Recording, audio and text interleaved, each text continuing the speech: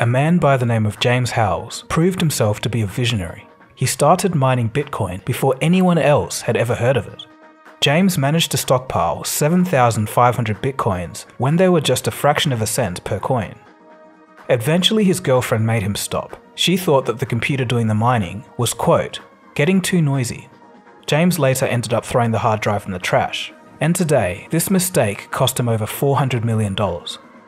To get your money, you would need that hard drive. Yeah, there's a specific file on that hard drive called a wallet file, which the Bitcoin is stored in.